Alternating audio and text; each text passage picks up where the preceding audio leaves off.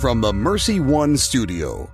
Be Not Afraid is underwritten by Associated Ophthalmologists. Be not afraid. Jesus is on the way to encounter you. Join Father Fabian Moncada every Tuesday at 9 a.m. Also tune in Sundays at 10:30 a.m. for Be Not Afraid in Spanish on Iowa Catholic Radio. Now, hear the good news and be not afraid.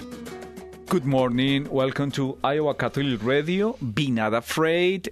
Father PJ, good morning. Good morning, Father. We are in our radio station from 11:50 a.m., 88.5 FM, 94.5 FM. So let us begin in the name of the Father, and the Son, and the Holy Spirit. Amen. God, our Father, who by sending into the word of truth, and the spirit of sanctification made known to the human race your wondrous mystery, grant us, we pray, that in profession the true faith we may acknowledge the Trinity of eternal glory and adore your unity, powerful in majesty. Through our Lord Jesus Christ, your Son, who lives and reigns with you in the unity of the Holy Spirit, one God, forever and ever. In the name of the Father, and of the Son, and of the Holy Spirit. Amen. We are in an amazing week that will be prepare the entire human being for the Holy Ghost. Come, Holy Ghost. Yeah, so Pentecost is, of course, the time when the Church now focuses our attention on the movement and action of the Holy Spirit. And that is not simply a static event that happened once upon a time in history, just as the Incarnation isn't simply a static event that happened once upon a time in history, but it's an event that changed all of history so that now every moment is competent of a Pentecost. Every moment can be the coming of the Holy Spirit. Absolutely. The divine breathed. After Jesus has ascended to heaven from the Mount Olivet, the apostles and disciples return to the holy city. They remain together in the upper room, the place where Jesus had appeared to them, and which may well be called the first Christian church. About 120 persons were assembled there. They chose Matthias as an apostle in place of the unhappy Judas. They prayed and waited for the Paraclete. So the first novena is that which takes place in anticipation of the Pentecost. So that's the reason that Ascension is typically celebrated on a Thursday, though now it's usually moved to a Sunday. And the idea is that those 9 days, they waited, they fasted, and they prayed. So it's a very, very intentional prayer, something much like what we would think of as retreat today. And that it's all in anticipation or preparation of something coming. And so I think that's important when we go to say novenas to just remember, like, this is we should expect God to do something here, and we should expect the Holy Spirit to act in a rather direct way. But I also think it's important because it helps situate this moment of Pentecost in the lives of those first disciples who were confused and didn't understand themselves what was happening around them. If we're talking about symbols from the Pentecost, fire, red, what is the meaning of wind? Wind? And doves, right? So, absolutely. So all the signs associated with the Holy Spirit. I think in English especially, this often gets lost. So the word spirit is directly related to the word breath. It's a little bit hard for us to see in English, but if you aspirate your food, it means you breathed in something that you were trying to swallow. We're used to the word inspiration, meaning like uplifting or happy or something, but it literally means breathing, in breathing, right? And even pneumonia, right? Pneuma is the Greek word for spirit or for breath, and so spirit and breath are not metaphorically alike; they are the same thing. The Latin word for soul is anima, which is where we get the word animation. And the idea behind animation, the way we think of like cartoons, is because they're moving pictures. They're pictures that are alive. And so if we can think about it that way, the Holy Spirit in general is the living principle, the thing that gives life to a thing. And the Holy Spirit is that which gives life to the church. Come, Holy Spirit, and renew the face of the earth. I back immediately to that liturgy of the word about the Easter Vigil. Mm-hmm. It's incredible how this Holy Ghost moving from the beginning of the whole creation to not only enlighten, to provide life from the Father. So the Spirit hovers over the waters in those first moments of creation, and then, of course, God breathes the breath of life into the man, his own breath. Later on, when God sort of recreates the world after the flood, it is a dove, which ultimately tells Noah that the world is safe to return to. And then the Lord Jesus himself, on that first Easter day, breathes on the apostles to signify this new creation. Something new is happening here. You're being made new. So when we say, "Come, Holy Spirit, fill the hearts of your faithful, renew the face of the earth," we mean it literally. Like, make us a new thing. Do in us that new thing. And when that new thing is done, it changes everything. Absolutely. And also Christian Mass, when the bishop breathes upon the oils. That is amazing moment. In the old rite of baptism, the priest would breathe on the infant or the adult that was being baptized, and he would say, "Depart, O evil spirit, make room for the Holy Spirit. Depart, O Holy Spirit, make room for the Holy Spirit." And this, I think, is just a good prayer for us in our own lives, right?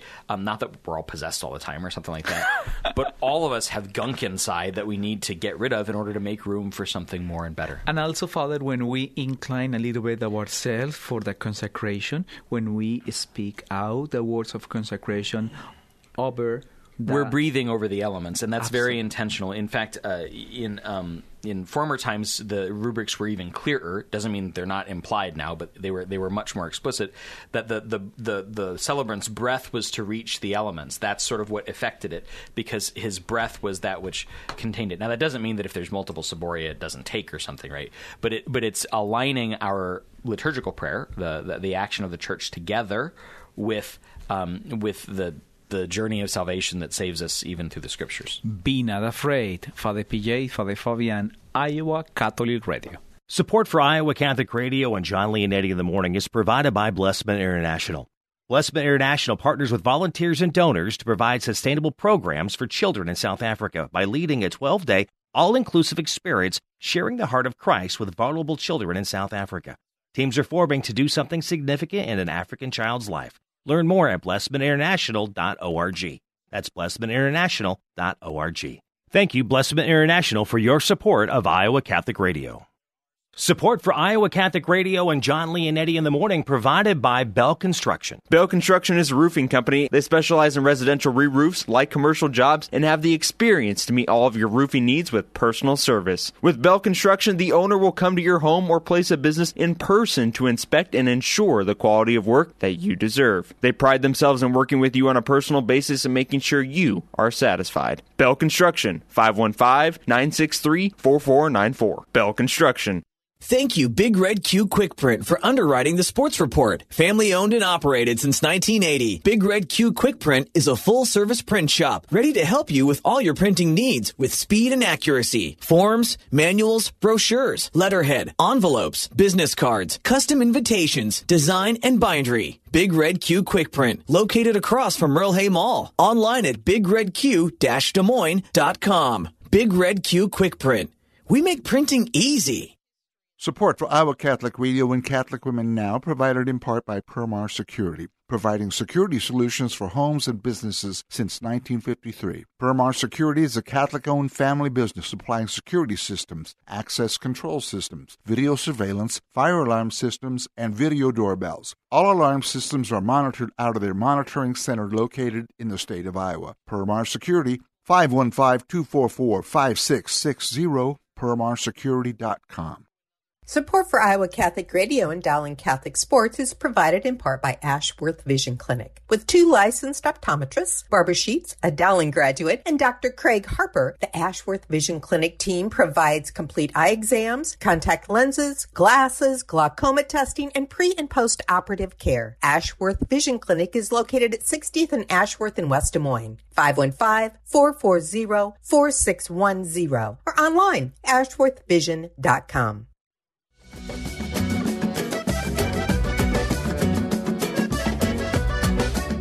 Welcome back to Be Not Afraid. Father PJ, Father Fabian, Iowa Catholic Radio. Suddenly, there came a sound from heaven, as of a violent wind. It filled the whole house. And there appeared to them parted tongues, as of fire, which settled upon each of them, and they were all filled with the Holy Spirit. So, Wow. the imagery of fire again is drawing off the Old Testament imagery of course, first the bush by which God makes His presence known to Moses, and then of course it's the pillar of fire that leads the people through the desert. Now that fire, which was kept, as a lamp in the temple to signify God's presence, much as our sanctuary lamps do today, now that fire descends upon the Lord's disciples themselves, so that they become the temples of the Holy Spirit, the dwelling places of God. So that just as God has been manifest in Christ Jesus in an absolute and sort of exhaustive way, so each of us now can bear God's presence in a way we weren't capable of before.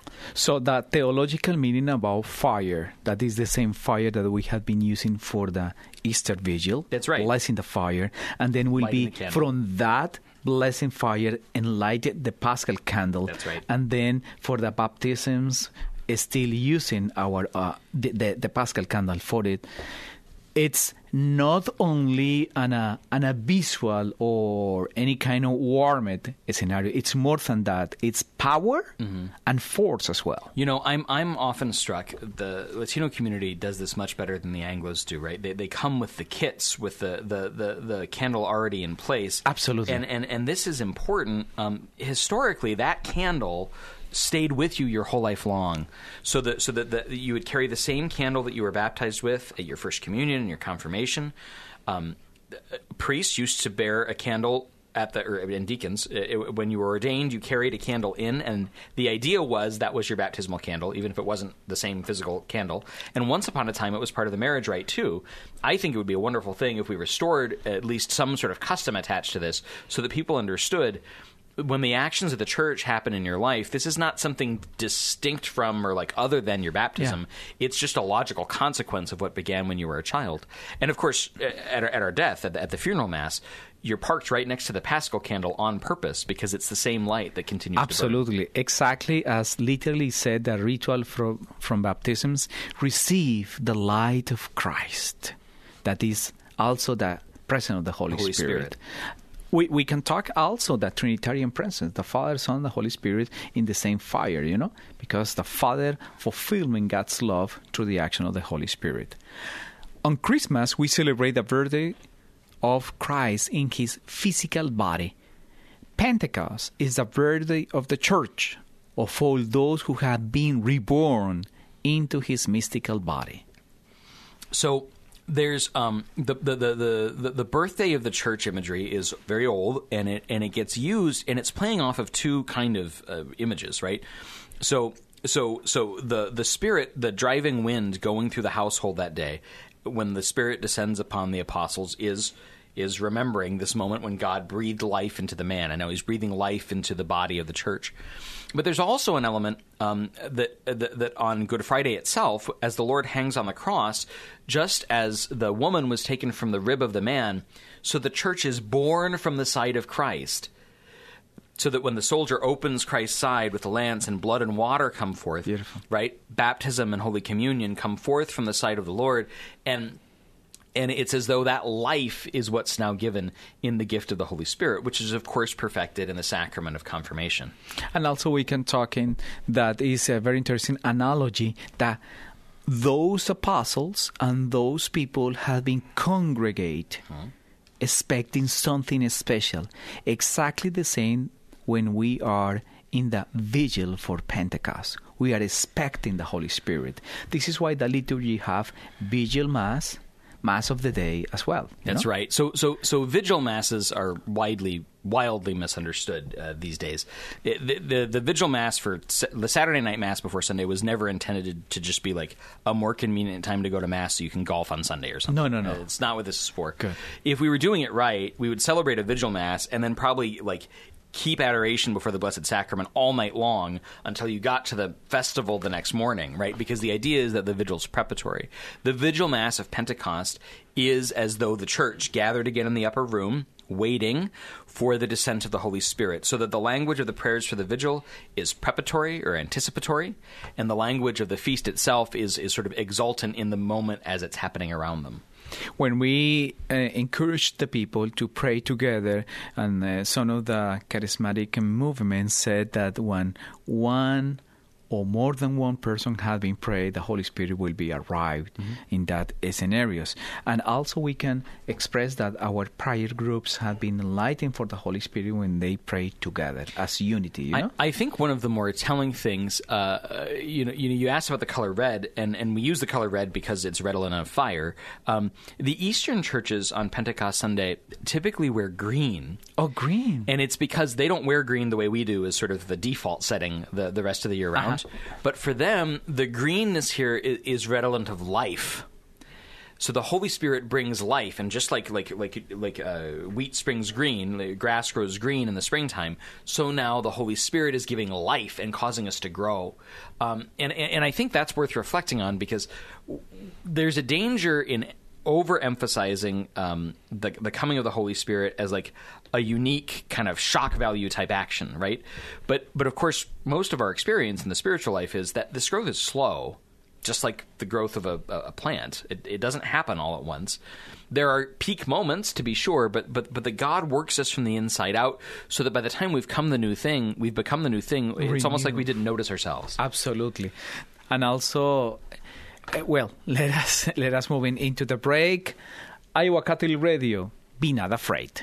Support for Iowa Catholic Radio provided by Savage Power. Join us on Thursday, June 3rd for our 10th annual gala benefiting Intervisions Healthcare. We're thrilled to welcome Benjamin Watson, former NFL tight end and Super Bowl champ, who has an inspiring message about the importance of being the one. Ben, along with his wife and 7 children, are great supporters of pregnancy clinics like Intervisions. As a medical nonprofit, all proceeds from the gala support our life-affirming services. We promise it'll be an evening that you'll long remember. For more information, visit ivhcare.org, and thanks for supporting the women and babies of Intervisions Healthcare. Since 1924, St. Vincent de Paul has been helping those less fortunate work towards self-sufficiency. Last year, St. Vincent de Paul helped over 20,000 individuals with food, clothing, and shelter, while also offering classes in financial literacy, high school completion, career readiness, and prisoner re-entry. svdpdsm.org, 515-282-8327. Shop, donate, volunteer, serve. This message was brought to you by Homemakers Furniture.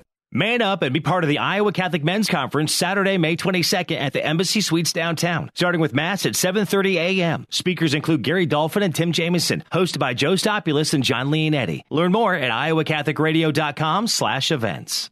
Iowa Catholic Radio and the Iowa Catholic Radio Foundation welcomes country artist Lori Morgan, presented by Mercy One. Lori Morgan. Except for Monday, which was never good anyway. Tuesday, I get a little To the Horizon Event Center, July 15th. With Jesse Keith Whitley and Eli Alger. Learn more at CelebrateCountry.org. Sponsored by Valiant Wealth Family Office. Support for Iowa Catholic Radio's broadcast of Dowling Catholic sports and activities is provided by Kemin. Kemin strives to sustainably transform the quality of life every day for 80% of the world with their products and services. Kemin, using science to transform the world. Online at Kemin.com.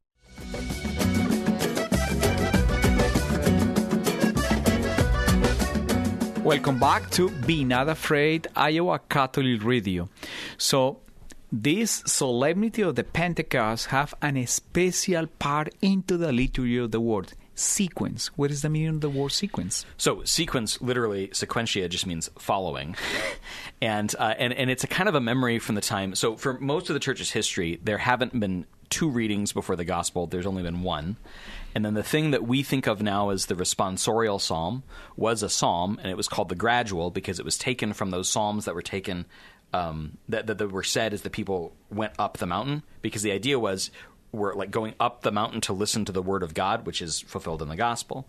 Sequences are special songs that are really intended as sort of extensions of the Alleluia.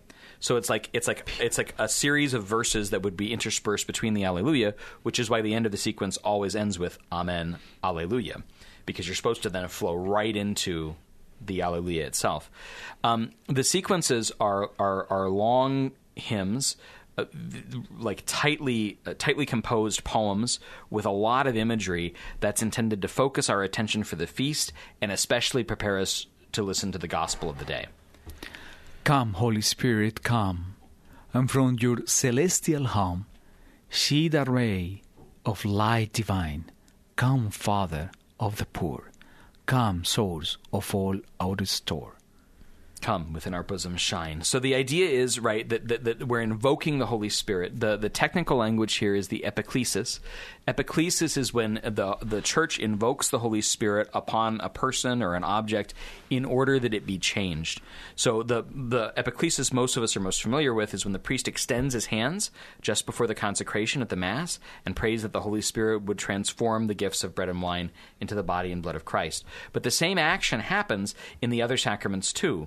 In the great blessing over the waters at Holy Baptism, in the blessing of the oils at the Chrism Mass, which is then used at confirmation, which is why the bishop not only extends his hands but breathes over the sacred chrism.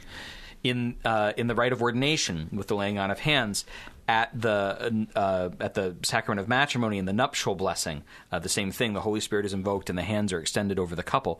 That, of course, happens most perfectly at the nuptial Mass, when it's happening during Mass, and is attached to the Eucharist itself. So the Eucharist having just been made and hands extended over the couple so that they would be transformed as the gifts. There was a time when the wedding bands were not blessed separately, but were simply set on the corporal during the consecration, so that they were sort of blessed by proximity to the Blessed Sacrament itself. And then, of course, in the sacrament of Holy Anointing and penance, both, when the hands are extended or laid upon the person, this is invoking the action of the Holy Spirit.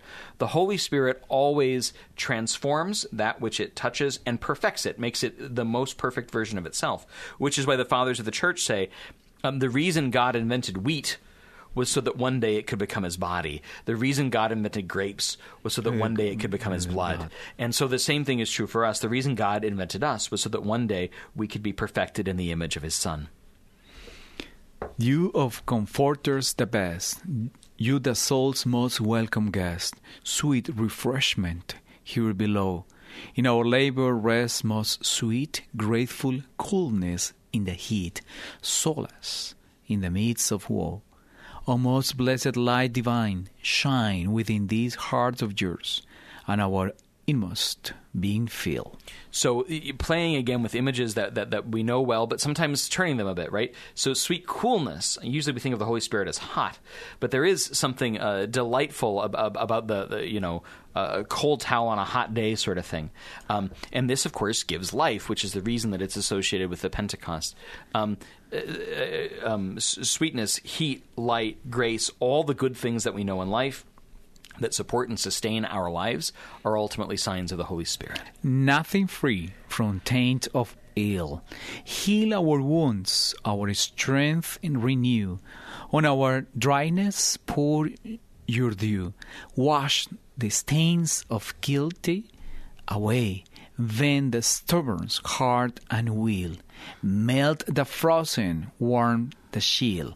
Guide the steps that go astray. So that language of dew is very significant. The Holy Spirit coming Go like deeply. the dewfall to change the gifts of bread and wine. And the same thing happens at every Mass. The quiet prayer the priest says at the offertory that's drawn from the prayer of the three young men in the fiery furnace, right? With humble spirit and contrite hearts, may this sacrifice be rendered pleasing unto you, O Lord our God. The longer version of the prayer speaks about dew coming to quench the fire.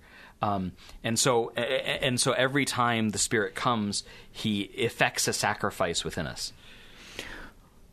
On the faithful who adore, I confess you evermore. In your sevenfold give descent. Give them virtue's sure reward. Give them your salvation, Lord. Give them joys that never end. Amen.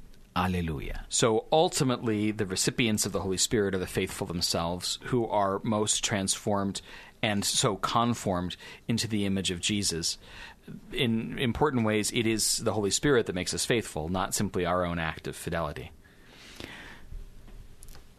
Come, Holy Spirit, fill the hearts of your faithful and kindle in them the fire of your love. The best preparation to receive the Holy Spirit, obviously, grace estate and Holy Communion as well. Is any kind of indulgences for that celebration? I'm sure there are, but I didn't look them up before. So get on the internet and check out the Incurating of Indulgences and see what's available for the Pentecost. Absolutely. Father, we are approaching our ending program. Could you please send that with your blessing by the Holy Spirit, by the way? May God the Father bless you, God the Son heal you, and God the Holy Spirit sustain you and bring you his grace, now and always and unto the ages of ages. Amen.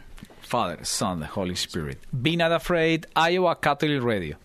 Be not afraid. Jesus is on the way to encounter you. Join Father Fabian Moncada every Tuesday at 9 a.m. Also tune in Sundays at 10:30 a.m. for Be Not Afraid in Spanish on Iowa Catholic Radio. Go forward and be not afraid. Be Not Afraid is underwritten by Associated Ophthalmologists.